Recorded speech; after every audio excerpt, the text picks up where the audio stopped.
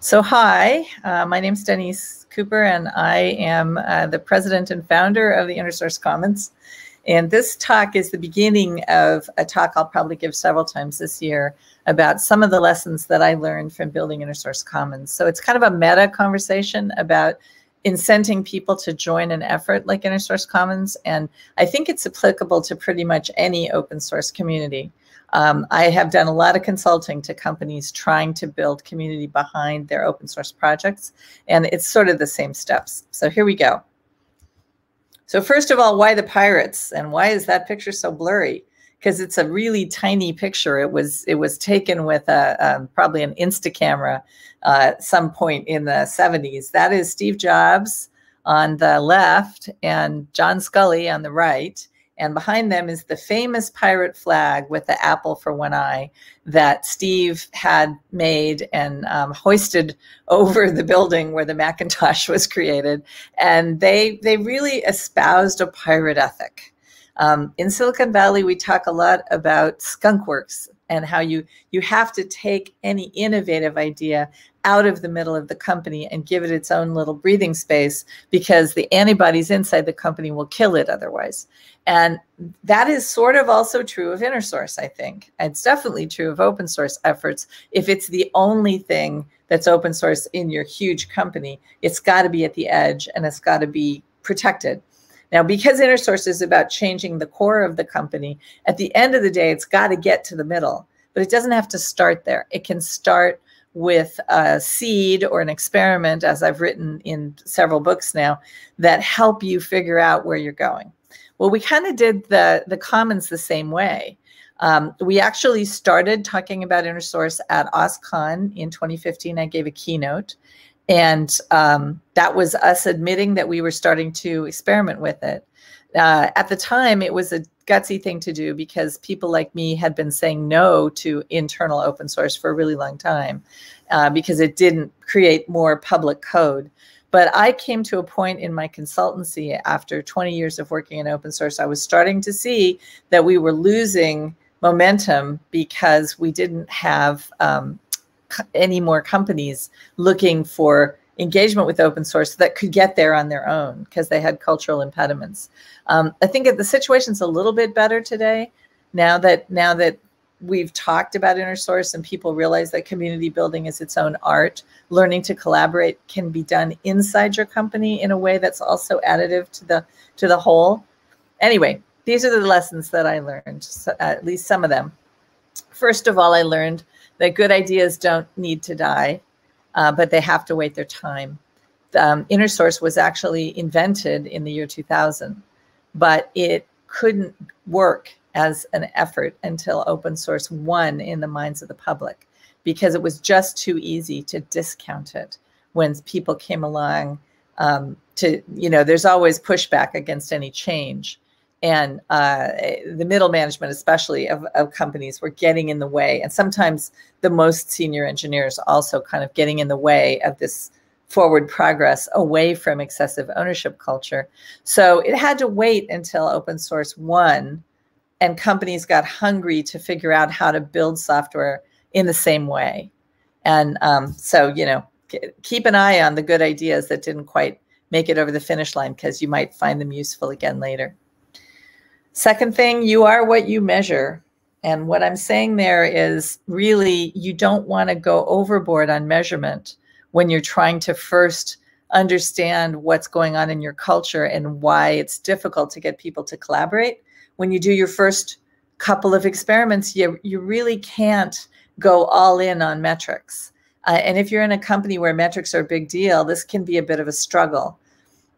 When I say you are what you measure, you can use which metrics you're using to push behavior. So for instance, if you're getting, and this happens to everybody at first, if people are holding onto their code too long because they're not comfortable giving it over to be read by somebody else, so they're over polishing, and then they drop 30,000 lines on a poor trusted committer who has no time to do a good job of reviewing the code. That's obviously a broken thing. You have to convince them to release early and often. And one of the ways to do that is announce far and wide that you're going to start measuring number of pull requests. And I promise you there'll be a lot more of them, and they'll be smaller. So metrics can be your friend, but you want to wait to apply really deep metrics until you have a good idea of which behaviors you're trying to change. Next thing, change agents are born, not made. This little girl is about to do a death-defying thing. and the people like her, when they're children, are going to be reasonable change agents, I think. There are a lot of people who want to engage in change agency that have no business doing it because it'll make them miserable as individuals. People like to shoot the messenger when you're trying to change things.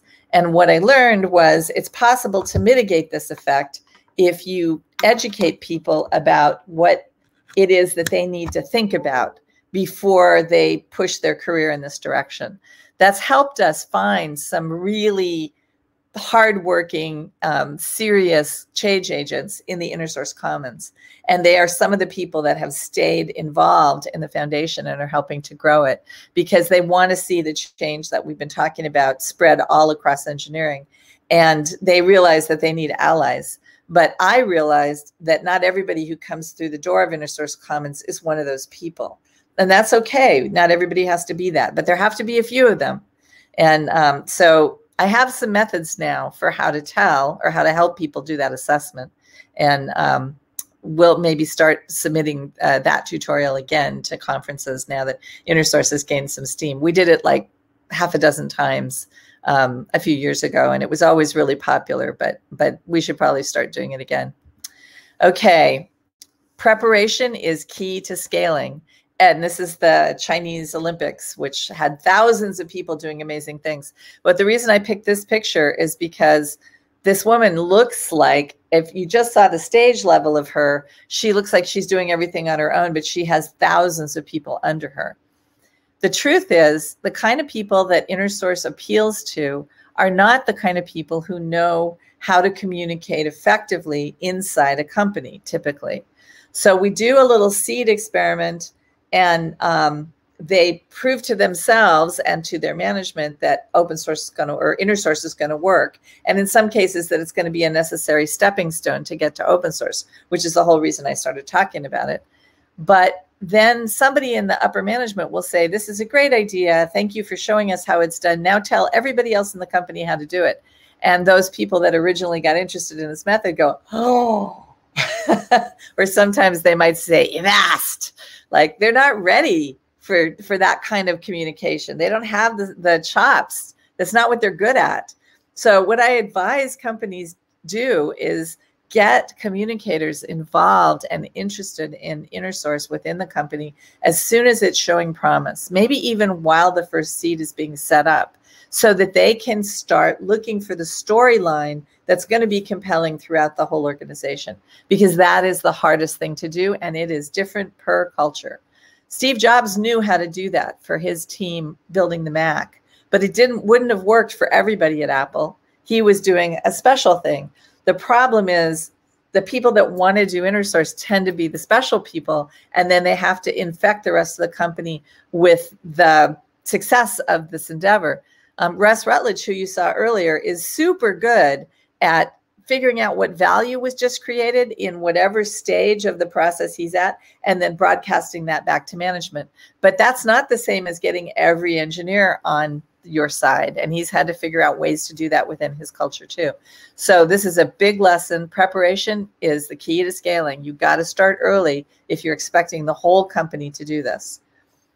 And then my last big takeaway for this talk, although I have some illustrative points still in future slides, is just like open source, InnerSource and InnerSource Commons is made out of people. These are people at the last summit that we did. If you look carefully, you'll see an awful lot of Asian faces. That's because the summit was pointed towards Asia Pacific and, you know, done in a time zone that was comfortable for that part of the world. It was the largest summit we've had so far. More than 1,000 people attended. This is just a little piece of that.